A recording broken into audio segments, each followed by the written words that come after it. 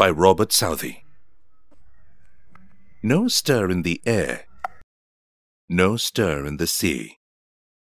The ship was still as she could be. Her sails from heaven received no motion. Her keel was steady in the ocean.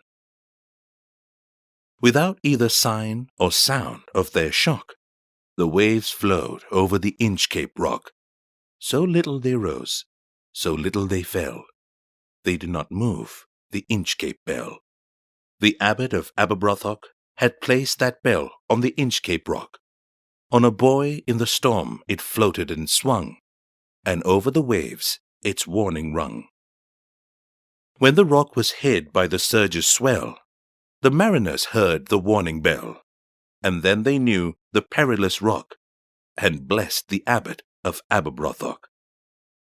The sun in